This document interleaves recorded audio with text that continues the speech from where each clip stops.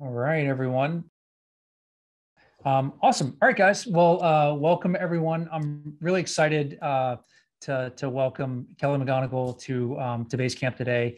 Kelly's a health psychologist, a lecturer at Stanford University, known for her work in the field of science help, which focuses really on translating insights from a whole bunch of fields, but making them actionable and accessible to support health and well-being. She's the author of three amazing books: The Willpower Instinct, The Upside of Stress, and The Joy of Movement, one that we're going to dive in on today. But couldn't be more excited to welcome Kelly to Basecamp, and very much looking forward to the conversation. So Kelly, thanks for being here. Thanks for having me, and hello, everyone. Awesome. All right, guys. Well, so let's see. I like to frame these up a little bit in terms of like what's the problem that we're talking about, and maybe sounds like a little bit of a negative way to approach this, but I think really the problem is, and I just became so appreciative of this as I was reading The Joy of Movement, Kelly, is that we've really lost touch with the potential that movement affords us to unlock our full potential, and that we're missing out on a key part of our existence if we're not moving the way that we can, or maybe the way that not only that we're capable of, but that we should. So there's a lot of opportunity as it relates to movement. But I'm curious, even before we get in on that topic, what made you write this book, and what is it about this area of research that got you interested in this area? Yeah, I mean, I guess I always view the central problem for all the work that I do as just human suffering. So, like, I would define the problem as it's hard to be human. And we all experience pain and loneliness and sadness and anxiety and want to be happy and experience connection and hope and courage. So everything that I do is in service of tackling that problem. When it comes to movement, I wrote this book because even though publicly I'm better known as a psychologist or a researcher, I've been teaching group movement classes for more than 20 years and basically my entire life.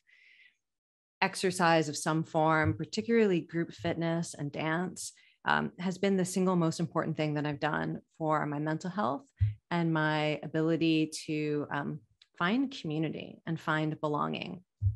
So this book was my opportunity to leverage the science and the psychology and all of the research and really help other people discover movement as an antidote to these epidemics of loneliness and depression and anxiety, and really start to find a way of seeing the body not as something that needs to be fixed or controlled through exercise, but that the body is a vehicle for experiencing competition and play and pleasure and grace and strength and vitality and speed and power and all of these other amazing ways that we can be in our bodies. And that when we choose to do that, as you said, it unlocks these amazing other human attributes that we can realize our full potential, and that movement is a vehicle for that.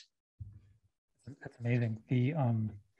It's funny. I mean, I imagine people that are listening are thinking to themselves like, I've always known that exercise is good for me, or that it's good to be fit, or that it's good to move. So I think it's maybe widely accepted. I think, certainly widely known that movement is good for us and exercise is good for us. But even though we know that something that it is good for us, we still avoid it. Maybe we don't engage with it. And I'm curious, as you cover so many different forms of movement in the book, and you cover so many different, not only forms and styles, but mindsets that you can approach movement with. I'm curious, as you were going through that, did something start to reveal itself as to why we don't move our bodies more? Like, what is that thing that blocks us from engaging this activity that's so good for us? So many reasons. Like, one of the other sort of core tenets of all of my work is that human beings are complex and we always have competing instincts. So at a very basic level, although our brains and bodies reward us for movement, they reward us for exerting ourselves, for working hard, for persisting, all of that. We also are built with an instinct to avoid overexertion, to conserve energy, to rest, to avoid discomfort, which a lot of forms of movement can be, to avoid failure or embarrassment, which a lot of people associate with trying new forms of movement or exercise. So there are a lot of instincts that are working against also our body and our brain's ability to reward us for movement. So I think first we just start with some basic self-compassion. Like it makes a lot of sense. And even you will never meet anyone more in love with exercise than me. And still every morning when I wake up, my first instinct is I don't want to get out of bed. And also I really do want to get out of bed because I exercise first thing. And I try to support myself. I make my cold brew coffee the night before. I put my exercise clothes out the night before. But still, even like this morning, I had to say to myself, okay, Kelly, you're getting up, you're doing grit strength, and it's for you. And you do want to do this, even though I didn't want to do it. So that's just sort of a natural, basic, competition of selves. We've all got that. But also, you mentioned mindsets. And in many cultures, people associate exercise as a punishment for pleasure, like I have to work off what I ate or what I drank. I was so bad yesterday that I indulged too much. Now I need to repent with exercise. They are tracking themselves with a sense of judgment, like how many calories have I burned, or did I go harder or faster than I did yesterday? And a lot of things in the fitness industry and culture really reinforce that, so that a lot of people's direct experience of movement is self-critical, punitive. They look for the thing that feels the worst because they assume that'll be the thing that's best for them. So there's just a lot of stuff that if you don't view movement as an inherent good, if you view it as something you have to do, and particularly you have to do it because you did something else that was pleasurable or that was meaningful, and like this is how you undo the negative effects of that, you really actually lose the ability to experience the pleasure, the meaning, the purpose, the connection in movement. So, that's one of the first mindsets to put aside, even though, like, of course, it's true that exercise is good for your body. That is obviously true. And yet the research also shows that the more you focus on controlling or perfecting or changing your body, whether it's your appearance or your weight, or even disease prevention, the more you focus on that, the less likely you are to stick with movement, the less likely you are to find a form of movement that you love. And so the less likely you are to experience any of the benefits, whether it's the physical, the emotional, or the social benefits. Wow. You touched on a number of things there, but I think, what seems super accessible to me and just on the surface is this idea that movement can be the reward. And if you're using movement as a means to an end, then you're missing out on the full opportunity that comes from movement. And you may, in fact, even be prohibiting yourself from moving as much as you might otherwise like to. And so this idea that the practice is itself can be super rewarding, I think it really, really resonates. And we should, can I define for a second what please. Rewarding means? Because the research also is pretty clear that there are 3 motivations that keep people moving. One is enjoyment. So one way of thinking that movement is rewarding is you're doing something you actually enjoy. You're playing sports, you're going for a walk, you're swimming, you're dancing, whatever it is. You actually like it. Like you would do it even if it didn't have all of the extra benefits for your physical health and mental health. That's one. Another is if it provides social connection or community or positive sense of identity. Like I'm a runner and I run with my training group and I'm training for a race. That it gives you this positive social connection and belonging and meaning. And then the third is if it's a personal challenge. So you are doing something that's interesting to you, it's meaningful to you, it's new to you, and it's hard, and you're putting in the effort, and presumably you're getting better, and you're making progress towards something that's cool to you, whether it's lifting more weight or learning a new physical skill or working towards some adventure climb that you're going on, or learning complicated choreography in a dance class. So that's it: enjoyment, connection, and this kind of positive challenge or meaning. And so when people ask me, how do I get started if they're not regularly active, to see if any of those are particularly appealing, or if you can think of any form of movement that would be inherently enjoyable, that would put you in a community that is appealing to you, or that's a positive challenge you want to take on. And it immediately takes a lot of the stress off of movement. And you think about, all right, there's these 3 opportunities, these 3 motivations: enjoyment, connection, challenge, like pick which one works. I get to choose my own adventure, pick which one works for me, and then start in the smallest way possible, I think is awesome. Well, and then you find the activity that gives you all three and you're hooked for life. I love it. I love it.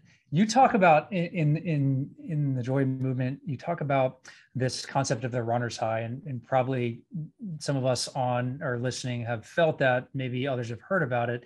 I particularly don't like running long distances, so this is not something that I access very frequently. But this concept, and I think it's really interesting, is that the body is designed to reward persistence, and that runner's high is not unique to running, that it can be found in a whole host of activities. I'm wondering, and you use the Hadza tribe as a way to communicate and articulate what's going on there, but I was wondering if you could share a little bit about that in the runner's high and the body rewarding persistence. Yeah. So first of all, I totally agree with you. I'm not a runner. I don't know that I've ever had a runner's high because I don't think I can run long enough. Running is a very unique skill. People who are runners know you have to train for it. So I could like dance or do like HIIT all day long, but if I have to continuously run, I'm like on the ground. It's not happening. So you don't have to run to get this reward. But the idea is that one of the things that has allowed humans to adapt and survive over hundreds of thousands of years and longer is that at some point, we found a way to persist, to hunt and gather and forage food, that we had to become much more active in order to nourish ourselves and our community and survive. And so we evolved all sorts of physical characteristics that made walking and hiking and running easier. That's sort of the idea of the born to run idea. But what I'm really interested in is it's not just our physical bodies that seem to change, that our brains hijacked the basic reward system, the thing that makes, food rewarding or sex rewarding or play rewarding. And it found a way to create this neurochemical reward for physical persistence. And it kicks in when you've been engaging in some kind of physical effort for about 20 minutes or more, continuous effort, moderate intensity. So basically anything that people would do for exercise is probably going to qualify for this. But again, the idea is that humans have been able to survive and thrive because when we are pursuing meaningful goals that are difficult, our brains recognize it and start to release chemicals that increase energy, increase motivation. They are endocannabinoids primarily, although movement will also give you adrenaline and dopamine and sometimes endorphins, depending on what you're doing and how hard it is.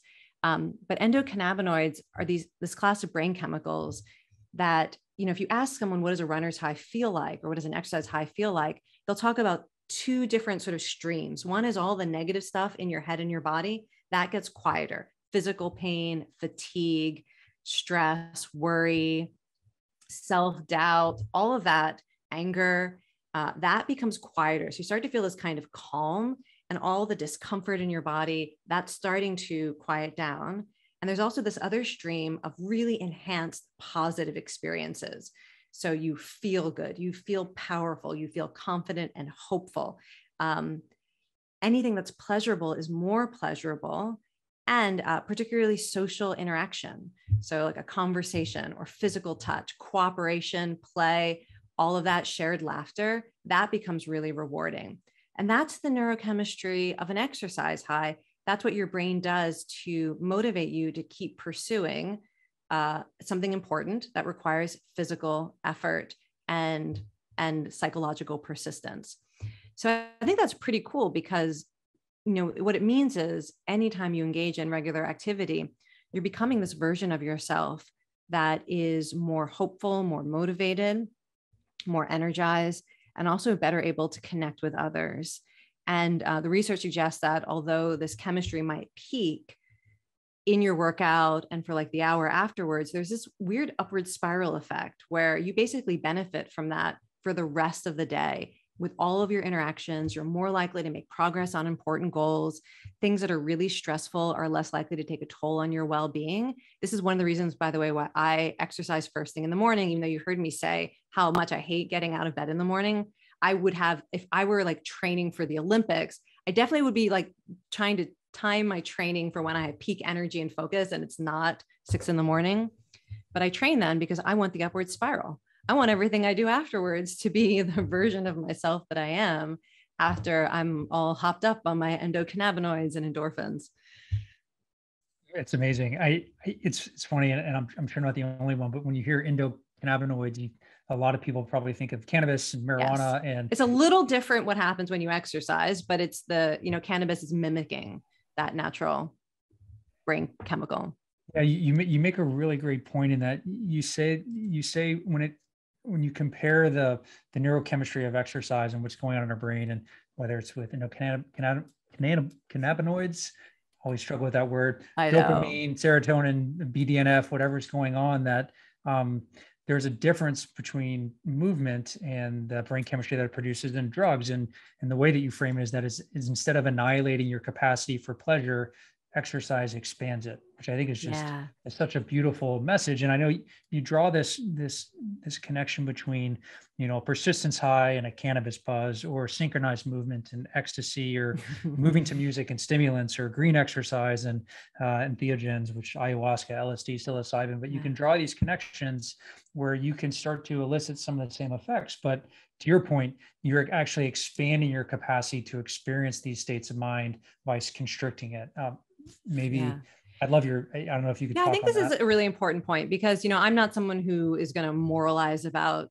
substance use and experimentation, but there is science showing that a lot of these substances, if you have a vulnerability and become dependent on them, one of the main general ways that all of them affect your brain over time is they actually interfere with the reward system. They trigger what's sometimes called the anti-reward system in addiction research. It's the idea that your brain's capacity to give you pleasure and hope and motivation and positive emotions for basically everything other than the drug that you become dependent on, that deteriorates. That's actually, the drug is actually doing that to your brain. And it's not everyone, and it's not, all circumstances, but for people who suffer from addiction, they'll recognize that side effect. And so what's really interesting is a lot of things that we get addicted to that do give us initially pleasure or create these really interesting changes in your brain that give you spiritual experiences or help you connect with others or make you feel euphoric. Those substances tend to turn on you eventually. But exercise, for whatever reason, activates a lot of those same pathways, a lot of the same biochemistry. But for whatever reason, as the natural form of releasing those chemicals, they teach your brain how to access them spontaneously in response to life. So after regular exercise, your brain becomes more responsive to all positive emotions and positive experiences and pleasure. You actually see changes in the brain, like an increase in the availability of dopamine receptors, which is basically like, if you think of, dopamine as something that makes you feel motivated, makes you feel positive and hopeful, exercise increases the availability of receptors saying like, I'm ready for you, dopamine, I'm ready to feel good. When we suffer from addiction, those substances are doing exactly the opposite. They're basically like shutting down the reward system and saying, I don't care what circumstance you put me in, I'm not rewarding you with those same positive feelings. So this is one of the reasons why exercise can be really powerful as part of a treatment for recovery or support for sobriety, because it actually is one of the only things that also has been shown to undo the havoc that substance use can cause on the brain in a similar way that exercise can act as an antidepressant.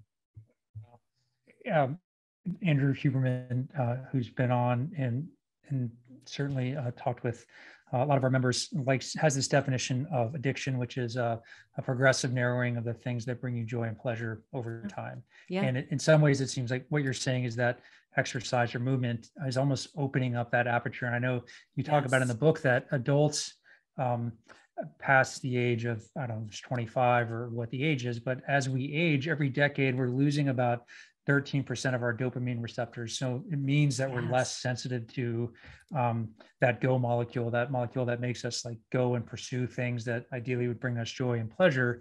But that exercise reverses that we actually start to see some restoration of that, which I think is just, it's amazing. And I don't know, it's such a, I totally agree. It is amazing.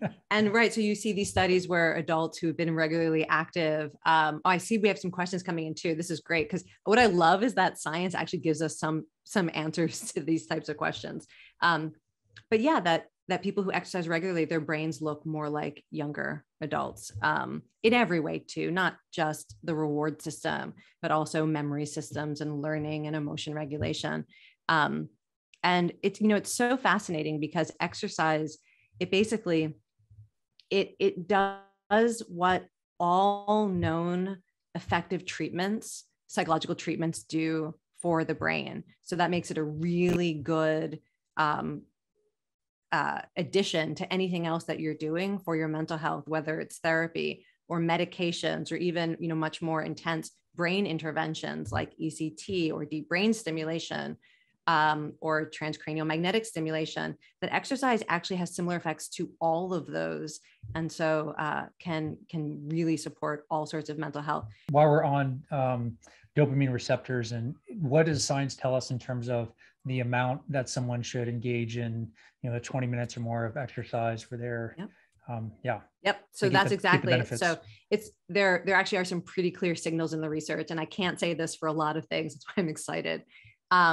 I would say if you are serious about improving your brain health or your mental health and treating exercise like therapy for your brain and your mental health, it should be a form of exercise that feels good and also challenges you to some degree. You feel your heart rate go up. Doesn't have to be the hardest thing you can do, but you should really know that you are using energy, that you're going to get that persistence high, because one of the mechanisms for changing your brain is you actually have to get that kind of reward system and all that brain chemistry going, as well as you have to challenge your muscles to produce myokines and other chemicals that actually travel through your bloodstream to affect your brain. So we need a basic level of challenge or continuous movement, 20 minutes or more, 3 times or more a week.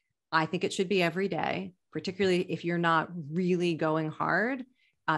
You do not need a recovery day for moderate exercise. Very, very few bodies require a rest day from something that is, less than an hour, moderate intensity. You can be active every day of your life.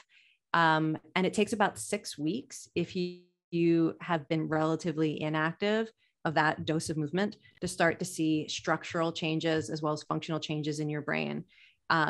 The 6 weeks has been shown in both animal models of this work, where they are, having rodents exercise, which they love to do, or whether we're talking about humans, and also humans who are using exercise interventions for things like depression or recovery from addiction.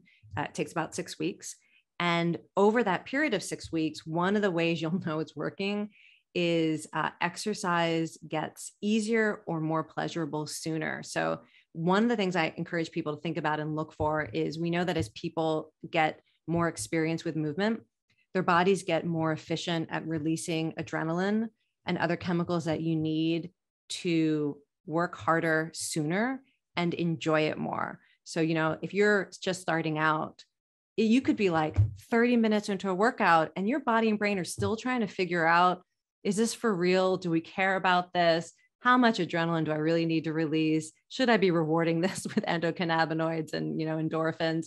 Your body and brain, they do not know how to do this if you have not been doing it. So people are like, there's no such thing as a runner's high, because it might take weeks for your brain to pick up on this and figure out how to do it. So one of the things that you can actually physically notice is that you're working harder sooner in a workout, whether it's your heart rate or you're sweating sooner, or you feel more adrenalized and energized sooner in the workout. That's a good sign, as is the afterglow. So the degree to which you feel really good for a workout, those are signs that you're getting these changes, since most people are not going to be doing brain imaging on themselves. I want to make sure I understand this correctly. So what we're talking about is exercise, these 20-minute doses of moderate at intensity, least, yeah, at least 3 times a week, and at least at least, and moderate being maybe it's hard to sustain a conversation. Yeah, you could sustain a conversation. I mean, there's studies showing that, particularly if you have not been active at all, something like walking could be very challenging for you. So it's all relative. And I don't like to say like you have to hit this target heart rate. But what it is it's if you remember that all of this is about pursuing a meaningful goal that requires physical persistence. If you think that applies to what you're doing, it probably does. And it could be something like flow yoga or swimming. And for some people, it's walking, and some people it's jogging, and some people it's running. And as you get fitter, you can do harder things. But if you don't have a voice in your head at some point that says, this is kind of hard, do I want to keep going? Then you might want to look for a form of intensity that's a little bit harder. And the other thing I'll add that the science is really clear about, which I didn't know before I started researching my book, but this has come through so clearly to me that I feel obligated to pass it on, is that intensity amplifies most of these benefits.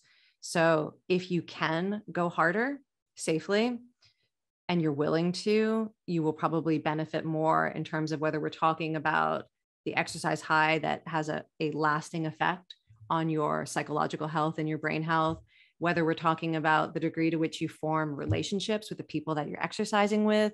We know more intense movement forms stronger bonds with people. Whether it's the sense of meaning and purpose that people get and how that translates into having more courage to face other problems in their lives, or a sense of confidence to pursue other goals. The harder stuff seems to pay off. So the what we're talking about though is fostering optimal, or maybe the best brain chemistry that we can, that underlies resilience, health, intelligence, connectedness, purposefulness, all of those sorts of things. But what we're not talking about is, hey, this is the regimen for you to build muscle or to build cardiac endurance, cardiovascular endurance, or to build those sorts of things. And that is it's a whole nother thing. But what we're saying is, don't let me put words in your mouth, what I think you're saying is that you can unlock the benefits of better brain chemistry through these small, relatively low level doses of movement. Yes. And it doesn't need to be incompatible if you have other goals like that. If you are training for something and you're focused on endurance, or you love the idea of getting stronger, and so you're really training for strength gains, all of those can fuel the types of benefits we're talking about. That's the great thing too. I mean, you can find nuances in the research, and people will make arguments that some forms of exercise are like really, really good if what you want is an antidepressant effect, or really, really good if you want to form social connection. But at the end of the day, there's research supporting just about every form of movement in terms of making your brain more resilient, more responsive to joy, acting as an antidepressant, all of that, reversing aging of the brain, all of that. It all kind of works. So that's why then you get to say, what do I want to do? What do I enjoy? What's the positive challenge? And what puts me in a community that I want to be in? Amazing. You mentioned myokines in just a couple of minutes ago. And this, I thought, and I know you've talked about this in a number of forums as something that was particularly exciting for you, but for me, it was a little bit of this aha moment when you talked about myokines and what's happening with our muscles and the release of these hope molecules. Could you maybe share a little bit more about what's going on there? Yeah. The reason that this was so mind-blowing for me is it really makes you appreciate your muscles as this incredible resource. So until about, maybe a decade or two ago, biologists had no idea that your muscles were basically an endocrine organ. So they don't just haul your bones around or stabilize your skeleton, but your muscles are actually producing all sorts of chemicals and proteins that they can push out into your bloodstream to affect every system of your body. So your muscles can make chemicals that improve your heart health, that regulate blood sugar, that travel to your brain to affect your mood and your cognition. And what we know is that your muscles, when they're stimulated through movement, that is when they release all of this great medicine into your bloodstream. So if you were to look at the sort of the myokinome, or like the natural, what's in your bloodstream that's coming from your muscles, people who are inactive, they have totally different chemicals in their bloodstream because their muscles are not giving you access to this incredible pharmacy that's going to boost your immune system and protect your heart. But when people are regularly active, their muscles are releasing all of these interesting chemicals into the bloodstream that are basically, it's like this, it's medicine for every system of your body. And the myokines that have been dubbed hope molecules are chemicals that specifically seem to make people more resilient to stress. That some of the chemicals that are released when you exercise, they're basically like antidepressants. And it's your muscles literally pushing them into your bloodstream when you move. And when they get to your brain, they can reduce anxiety. They can stimulate changes in your brain that help you regulate stress and emotions, and that even help people recover from things like trauma and grief and depression. So, like, what an amazing way to think about what movement is that it's like an intravenous dose of hope, right? Every time you use your muscles. And again, because this is about your muscular system, you can lift weights, you can go for a walk, you can dance, you can swim. If you're using your muscles, you will get some of this benefit. So I know. So cool. The next time I'm doing something physically taxing, usually every time I do anything these days, it's hard. I don't know if it's because I'm older or what, but now what's going to come to mind is that, like, oh, this is what it feels like to grow more hopeful, that my muscles are actually releasing these things. And like, and that again is like, I'm always get a little bit fired up when I can find ways to reward the process and realize that the benefits are in real time. So that's cool. This is such an important skill that you are modeling right now, because we also know that one of the things that makes movement more enjoyable and meaningful for people is how they interpret the physical sensations of exercise.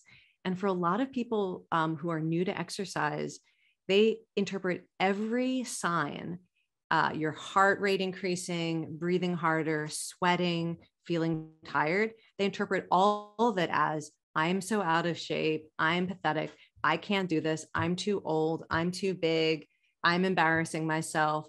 They just have such instinctive negative interpretations. Whereas now, like when I sweat, I'm like, I'm amazing. Like this is proof of how hard I'm working. My heart rate increases and I think, like, I'm killing this and I'm making my heart stronger. And when your legs get tired, you're thinking, this is what it feels like to get more hopeful.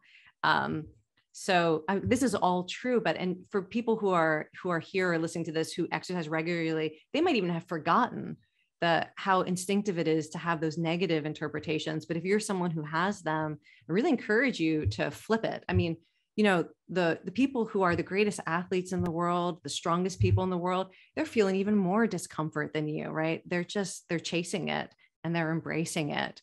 It's not like whoever you might put on a pedestal in view as being an amazing athlete or so strong, a great competitor, an amazing, mover. They're feeling it all too, but it means something different to them, and it can mean something different to you. Amazing. You talk about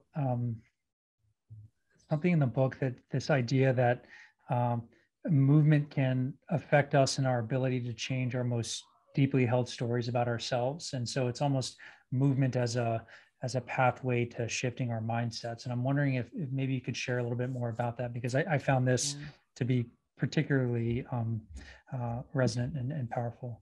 Yeah, I can give you an example from my own life. So when I was in college and recovering from some trauma that left me really anxious and afraid, someone encouraged me to do, it was a psychic at a gym, which is a funny story I tell in the book, encouraged me to take a kickboxing class. And that class, right, it taught me how to punch and how to kick and to feel fierce and bold physically in a way that, I was used to dancing and doing yoga, and just boxing was so different. And I started to feel fierce, like a fighter. And I found that at a few different points in my life, including during the most recent, during the initial pandemic lockdowns, when I lost so much in my life and was really isolated, that going back to boxing helped me tap into my fighting spirit and even literally the will to live. I remember having a conversation with my trainer during the pandemic where she was talking about how Muay Thai is a fight to live. Like you're literally fighting to survive. And that's not something that normally appeals to me. You know, I also study compassion and I have a cat on my lap right now. I'm a lover, you know, but I'm also a fighter. But what's so interesting is when she was talking about Muay Thai is like the fight to survive, I realized why I kept coming back to boxing in periods of my life when I was experiencing grief or depression, because it literally activated my will to live. And it just made me feel like a different version of myself, the one who was going to fight to survive. And I feel like if you talk to people who love any form of movement, part of the reason they love it is it brings something out in them that maybe they didn't get to experience or express in other areas of their lives. And that through that activity, they feel strong, they feel hopeful, they feel joyful, they feel playful, they feel like anything is possible. And so, you know, I encourage people to find forms of movement that feel like a story they want to tell about themselves, and that it's not just the idea of it, but it's the physical action of it. You know, when it's the right activity, you will literally feel it as you're doing it. I am strong. I am a fighter. I can persist. I can endure. I am joy. I'm thinking about like the dance classes I teach where 90% of the choreography is what I call joy moves. So that literally, like after class today, I teach dance class, a couple dance classes every day. And after class, this woman just came up and she literally, she was just like, and I'm like, that's right. That's exactly how I want you to feel after class. Like a little kid who's just so excited and joyful. Oh my God, that's amazing. I need to figure out which one is the graceful form of movement and do some of that. I've never been accused of being graceful. Well, hey, you know, but as seriously, since you asked, I will give you the feedback that I've heard from people: swimming, and some form of mindful movement, either maybe yoga, dance, or bar. When people want to feel grace, those are the two that I hear the most, but particularly swimming. So that's something that people don't often think about from the outside. But when you're actually doing it, the way that you are in the water, it's a really interesting physical sensation for a lot of people that feels like grace. I mean, I know you swim, so I don't know, have you had that experience? Yeah, just my swimming doesn't translate to the dance floor. So maybe I just need to go right in and do dance and work on my grace that way. But it's so fascinating to think about movement as almost mindset medicine. And so pick the form of movement you want that you think maps to the mindset that you would like to cultivate or that you would like to work on, and engage it and move your body. And in moving your body in its physical form, you start to incorporate some of what's going on from the mindset there as well, which I think is fascinating. Yeah. And the thing that's so good about movement is because other people will witness it in you as well and reinforce it. So like when you are a runner, like people will also see you as someone who persists. When you are a dancer, people see you as someone who moves in ways that are joyful or beautiful. When you strength train in a gym, those people see you as someone who's powerful. And so I feel like it's great because part of changing your mindset is having whatever that mindset is, having it reflected back to you by being in an environment that sees it in you and celebrates it in you. And movement can be very powerful for that as well. Something that is going on when you're engaging in these movements, you talk about proprioception. So having an awareness of where your body is in space. And I would imagine some of this is also tied towards the interoceptive awareness and understanding what signals and cues your body is sending to you and how you can respond to those, whether that's in boxing or in yoga or swimming. But I wonder, you mentioned trauma earlier. And so I wonder for people that may have had some experience with acute or chronic trauma in their lives, when they find they're sensing into their bodies that it works up to a point and then they're blocked because of that trauma. Is that something that you've experienced? And what advice would you give to someone when that happens? Yeah. So I'm not an expert in using movement for trauma. I want to mention a resource first. Lara Kudari recently came out with a book called, I think it's called Lifting Heavy Things, which is really a guide to using movement. She particularly does powerlifting and strength training, but she writes about how to use any form of exercise, how to approach it in a way, if you've experienced trauma, that is supportive for you. And so she gives really great advice about navigating sensations and triggers and environments and all of that.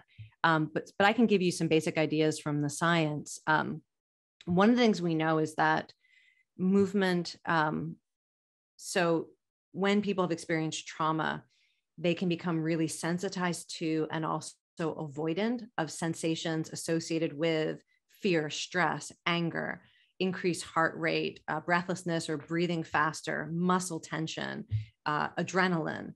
And so one of the ways that exercise can be supportive for trauma is it gives you an opportunity to experience those physical signals and changes in a context where ideally you're both supported and doing something that is enjoyable or meaningful to you. So part of how it works is that rather than avoiding all of those sensations, you find a way to approach them, to the degree that you're willing to, and it starts to change your capacity to experience them. That then translates. This is true for all anxiety disorders, not just something like post-traumatic stress disorder.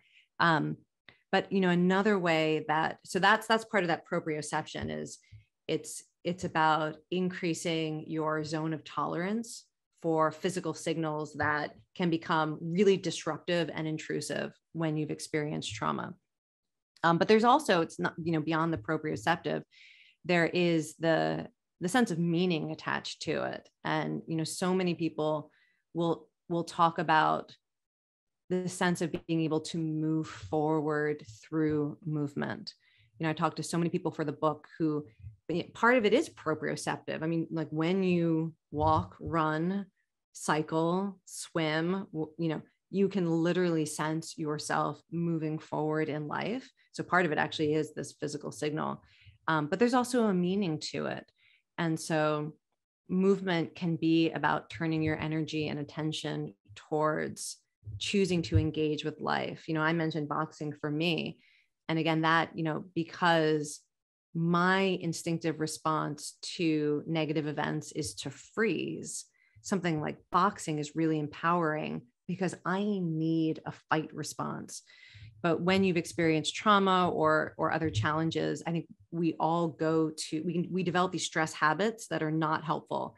So somebody who has developed in relationship to trauma, a really powerful fight response might actually benefit from something that slows them down, like yoga or swimming, or being in nature and feeling that sense of peace that comes, even if you're doing something very physically active in nature.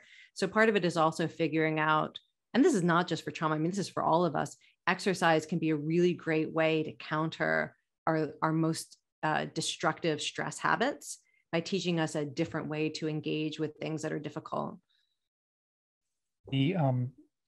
Touching on the same subject, you mentioned the idea of the concept of learned helplessness. And I would imagine that whether the trauma is acute or it's chronic, that plays a role, this idea that over time, if we feel like our actions aren't able to affect our situation, that we just shut down and we stop doing anything. We just truly freeze and don't move and continue to suffer unnecessarily when we might actually have an ability to change our circumstance or environment or situation. And so I love the idea that you put out there, that movement in many ways can change our relationship to fear and uncertainty, and through that process give us agency and control as a means of working our way out of that state of mind. But I don't know, did I capture that correctly? Yeah, that's exactly it. And there are really two things that seem to help people do that, to counter whether it's learned helplessness or other forms of hopelessness, movement and helping other people. So, you can choose, or you can find something that helps you do both. Like in the book, I talk about that group Good Gym, where they get together to do these community projects to make their community stronger, help people in their community, while also doing a workout. That's such a great, I wish there are some things like that here in the US. But I love how organized and easy to access it is in the UK with Good Gym. It's amazing whether you're doing something good for someone else, helping someone else, or just moving your body.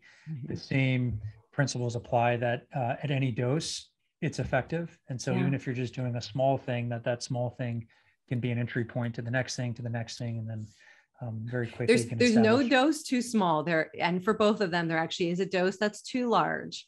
Right. Just like you can burn out from overtraining, you can also burn out from overhelping. I know that's a different conversation, but I have a lot of conversations with folks about compassion and compassion fatigue. So yeah, but the no dose too small is like the really important message. I love it. I love it. So shifting gears a little bit, we've talked about the endurance high. We talked about covered a little bit around what happens when we're moving alongside others, this collective joy and synchrony that comes from that. But you also talk about what you frame as green movement. So the idea of just getting outside and moving. And I thought it was really a great way of putting a point on is that it's like, unlike an endurance high, like the mind altering effects of getting outside in nature are almost instantaneous. It's immediate. And it's just the way that our brains and our bodies are designed. So I'm wondering if you could share a little bit more about that, because I think for some of us that maybe, I've got some young kids, I've fallen out of shape from, I'm far from where I would like to be. And the struggle in front of me to get to where I want to be seems too hard. Maybe just getting outside into nature seems more accessible. So I'd love to hear. Let's talk about this two ways. So the quick way, I want to say that there are two things that can get you in a positive state almost immediately with movement. So if you're somebody, right, who is just starting out, or you're trying to encourage other people to be active, and it's going to take 6 weeks for the brain to figure out how to give you an exercise high. One is being in nature in a place that you enjoy. So like, for example, if you put me in the wilderness by myself, no, thank you. I'm just not ready for that. But you could put me, in a park where I can also see a city skyline and hear some birds. And also I know how to get home. Like that's my version of green exercise. So it's about being in a natural environment where you can see some nature, maybe hear some birds, see some insects, some animals. You feel connected to the world around you. Or it could be a really challenging wilderness environment if that is a positive experience for you. So nature or music. And we haven't really talked about music, but that is something else to think about if you're trying to make movement more enjoyable and to get like that endorphin dopamine rush immediately. If music that you like will do that for you. The cat's joining the conversation here. That's Moo, because she looks like a cow. Kelly, we had Ethan Cross on a couple of months ago, and obviously he was talking about default mode network and chatter and how to open the aperture and create some distance and separation. I know this concept of open awareness is something that you talk about that happens when you're out in nature.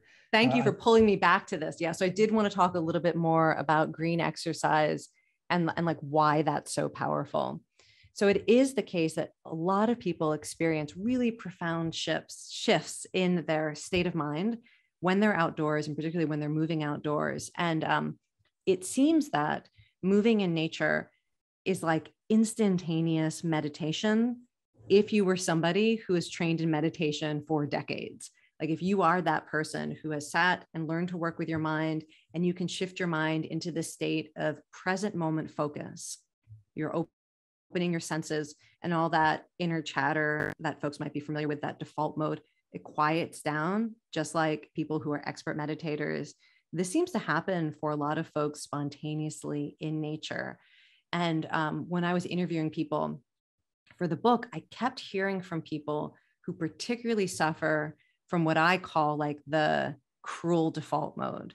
People who deal with anxiety, self-criticism, depression, even suicidal thinking, that they loved exercising outdoors because it was profoundly different for them. It gave them a different state of mind. For many of them, it was the only way of turning off that inner chatter that was so cruel and harmful. So it's another way to think about how exercise can be this major change in your state of mind. And part of it's biological and part of it's evolutionary, but that you can try this out for yourself. So I actually think I think that people probably are more music or more nature, and like you should try both. So for me, I'm going to get that quieting of the default mode through music, and that's my access to positive states of mind and hopefulness. And for a lot of people, it's going to be being in nature.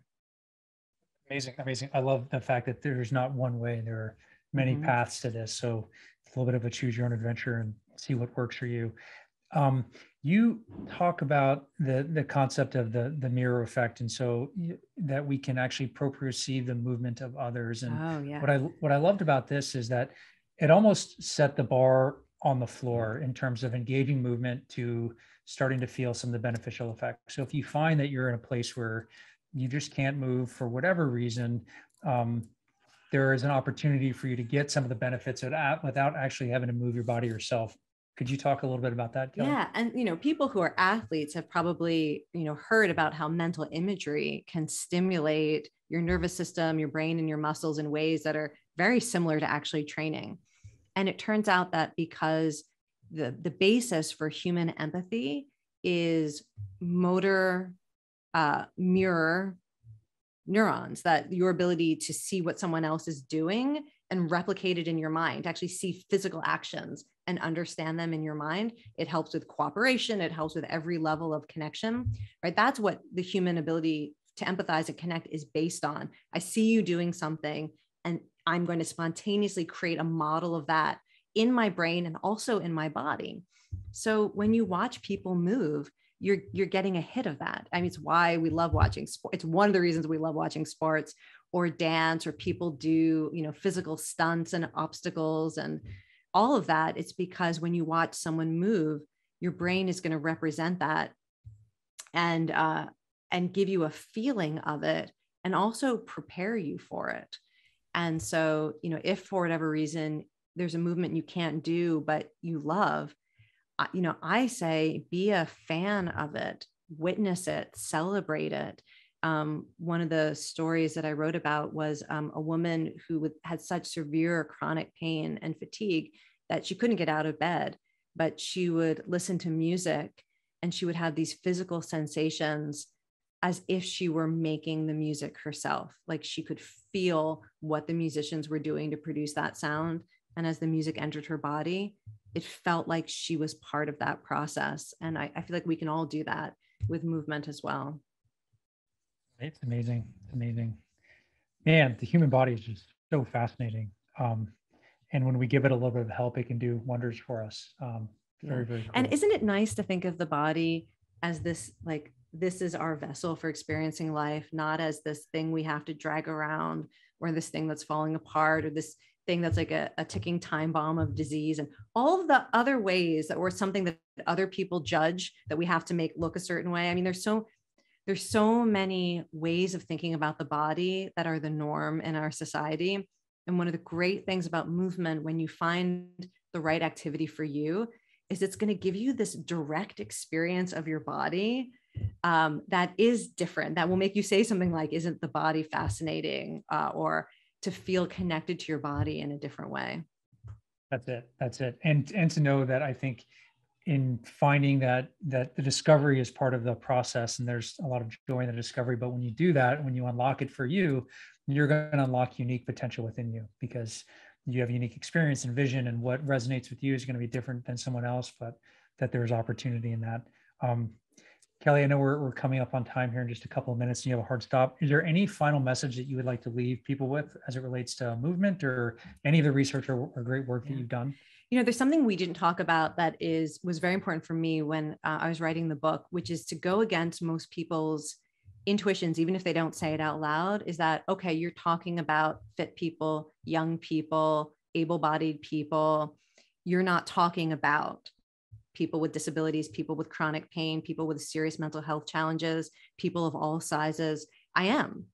And it's why, like, almost every example in my book is actually somebody who would not be considered your typical young, healthy athlete. And one of the examples, I don't think I even wrote about it, but I have not stopped thinking about it since I found the research and the examples of this, is that exercise and movement are being offered in hospice centers around the world. And if you think about this and you imagine that you're at the end of your life and it's at a point where you have stopped trying to fix your body, that there's no way out in that direction anymore. It's the end of your life. You've got such precious little time left. And people are choosing to exercise, and like real exercise, lifting weights and stretching and walking if they can, and saying things like, I do this because it's the moment of the day when I feel alive and I feel hopeful. It's how I connect with other people. And I think if you understand that at the end of your life, when you've given up all hope of fixing your body and you would still choose to move, I think that's the message that I want people to have, is that if anyone was listening and thinking I wasn't talking about them, I am. And it's just about being in the body that you have, moving what you can have, and following your own thread of joy and meaning and hope. What a powerful message. And to know that doesn't matter what stage of life we're in, that movement is always available to us, and simply by moving, we unlock more within us, and that life gets better, and all dimensions of well-being or happiness or whatever you want to call it, that we're healthier, we're more resilient, we're smarter, we're more connected. All of the things that we'd want to go in the right direction can come at any stage of life if we simply decide to move our bodies in a way that suits us best. So amazing. Well, Kelly, I'm so grateful for all the work that you do and the way that you make science so actionable and accessible, and just the service that you give the rest of us through your writings and research. So thank you for that. Thank you for being here, and thank you for inspiring us all to move a little bit more. Thank you. And thank you to everyone who is here in person today. All right, guys. Take care, everyone. We'll see you next time, and wish you all the best. Thank you so much, Kelly. Bye.